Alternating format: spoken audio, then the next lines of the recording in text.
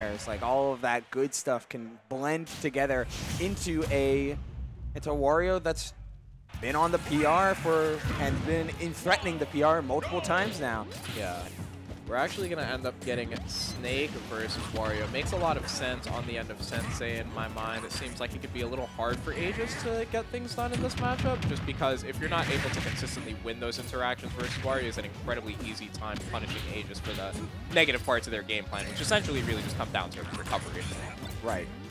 And this makes more sense in terms of, as I was mentioning earlier, set history can be very important, and BeatyBean has oftentimes struggled with these hard zoning type characters, or hard, like just trapping, and characters that control a lot of space. Yeah. Since as Wario, you like to move around a lot.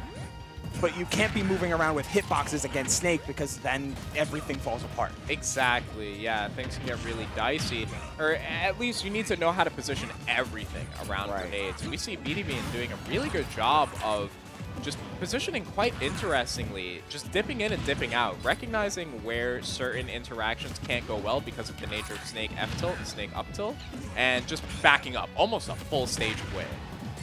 Oh, saw the jump, and that's when BeatyBean chose to jump off of ledge and challenge. Despite Snake having a really solid back air, just wasn't clean enough to pull the trigger. There is that back air, though. All right, just a hard challenge with the bike. I'm not going to ledge. We're resetting neutral now. Holding center stage for it, though, does get dash attack back, but these two are just having a really scrappy performance thus far, ever so close to that 160% death. Oh, the back throw is going to seal it for BeatyBean, and that was looking a little unfortunate for Sensei, but actually did find the kill regardless. Oh, he was at 0. Why not save that read for later? Either way, might have been definitely a faint ledge trump there. I know that Sensei's been trying to work ledge trumping into his game plan more and more, and it opens up this runoff double jump feint that is, even with Snake's kind of mediocre double jump, it's such a powerful tool. Yep. Forcing the air dodge, gets the up smash out, and BeatyBean's able to not only block that, but use the pivot cancel forward tilt to catch Sensei before he lands. Yeah, absolutely. Waft aside, Sensei was able to net a very calm 100% of extra credit there, really getting things going. So much pressure, but Sensei finds the landing and retreats to the corner, but it actually works out. Dash that got in just after the up tilt, looking for a grab, but he finds the chomp anyway. BeatyBean trying to play this ledge. The lazy recovery back to the ledge doesn't net them there, but the C4 was there. Tricky. I like that from Sensei. Just keeping BeatyBean on a timer there. If you want to edge guard me, you're going to have to do it fast because I can catch you.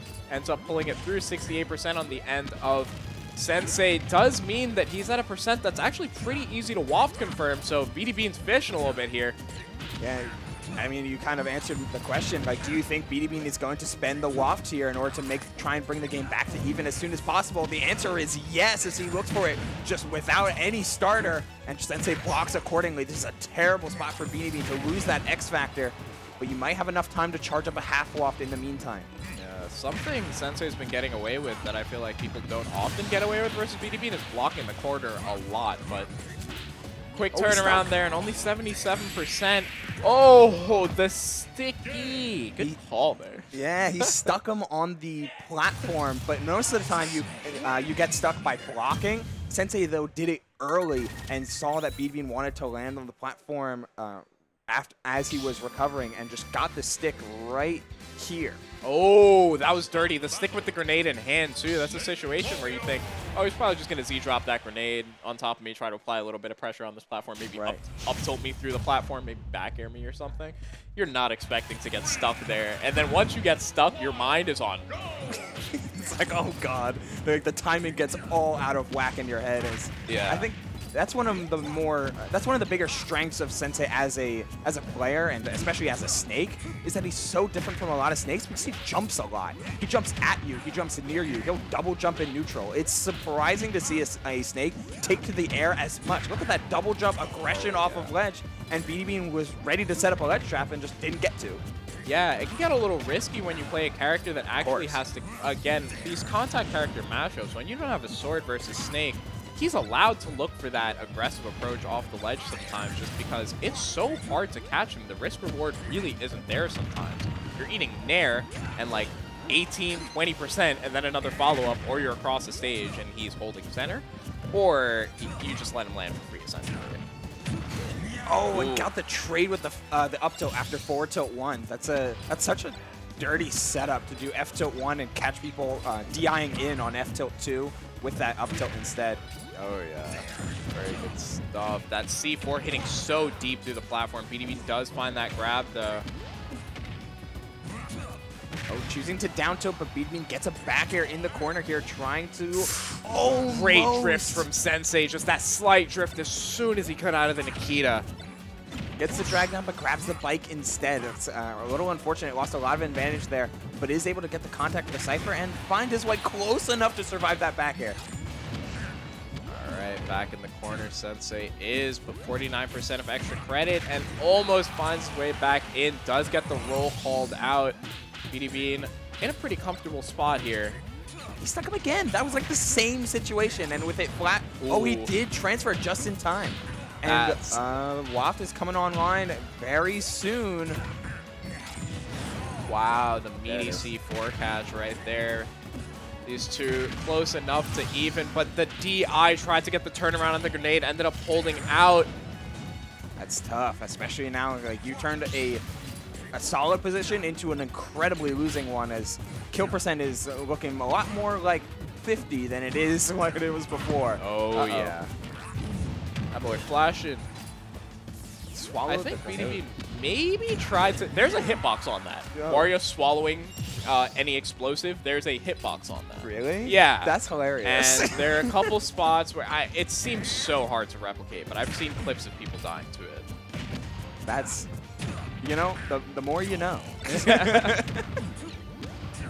a wacky one. All right, but 52 now. Sensei able to, he's able to turn a lot of these trades super in his favor. Drag, like the trying to take the bike away from BeatyBean in so many of these spots and destroying it with their grenades, extending the hitboxes.